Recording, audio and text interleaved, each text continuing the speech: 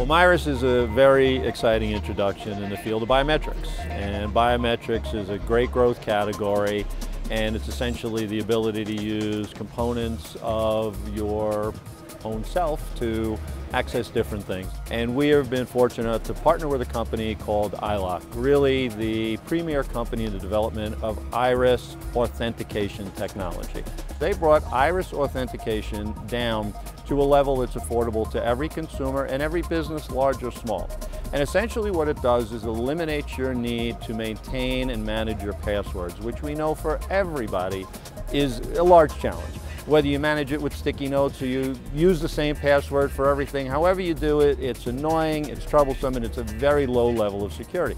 So the way the technology works is we don't take a snapshot, we don't take a picture of your eye, we take a high-speed video of both of your eyes. So we capture the unique footprint of each iris.